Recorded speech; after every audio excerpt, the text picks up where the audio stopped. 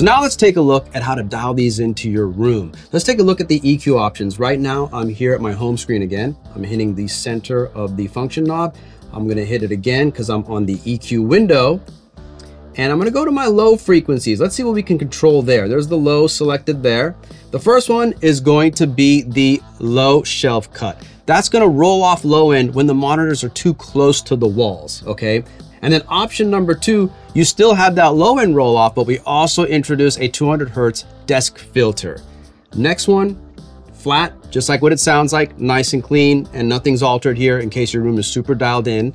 And then EQ4, we're gonna be in the parametric mode here. So you've got a wide Q centered at 200 Hertz for that desk filter. This is basically gonna minimize low end mid buildup or muddiness that can occur when you've got those monitors sitting on a desktop. And then finally, at the end, we've got EQ5, which is your low shelf 2 dB boost. Basically, if you need a little bit more low end, it's up to you, it's your preference here. So just like you can adjust those options on the low end frequencies, we can also do that with the high frequencies.